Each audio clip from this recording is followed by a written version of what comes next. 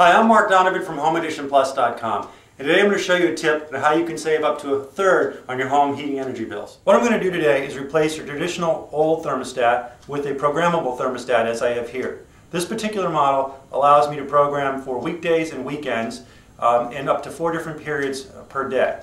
By using a programmable thermostat over the traditional thermostat, I can save approximately a third on my home heating bills. The particular thermostat I'm replacing today is a low voltage thermostat.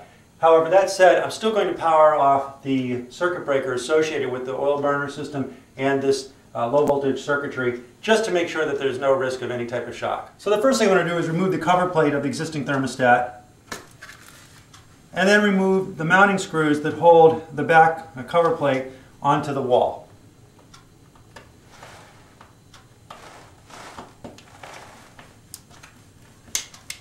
Once we remove the base plate off the wall, I want to use a pencil to wrap around the wires to make sure that we don't have any situation where those wires will slide back into this hole. So now that we have the wire wrapped around the pencil, we can now remove the wires themselves from the base plate.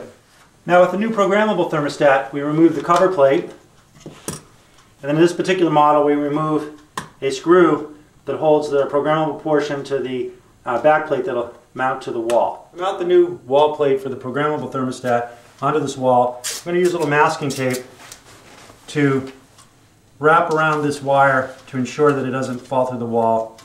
And now I'm going to remove the pencil. Next I'm going to slide the wires to the back mounting plate and locate the mounting plate roughly in the position I want to have it on the wall. Now that I've positioned the mounting plate to the location I want on the wall, I'm going to pre-drill some holes for the anchors that are going to hold the screws into the drywall. Now I'm just attaching the screws to the mounting plate and the drywall to hold the mounting plate in place.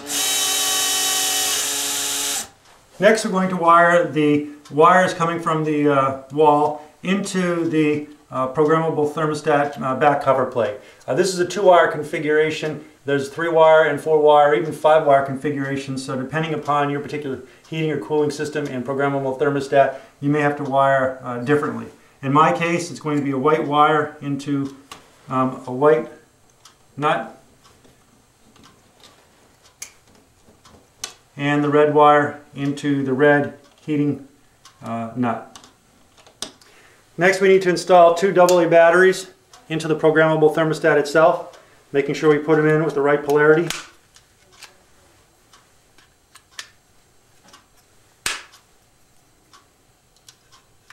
And now that we have the batteries installed, we can now mount the programmable thermostat to the back mounting plate. Now what we're doing is mounting the programmable thermostat to the back mounting plate and then tightening up the screw. And finally, clipping on the front cover plate. So now with the programmable thermostat fully installed, we'll go turn power back on to the oil burner and the thermostat itself. So we turned power back on to the oil burner and the thermostat, and we've programmed it to the temperatures we want throughout the day. All that's left is to touch up paint at the bottom underneath the thermostat, and this project's done. If you have any other home improvement questions, visit us at HomeEditionPlus.com today.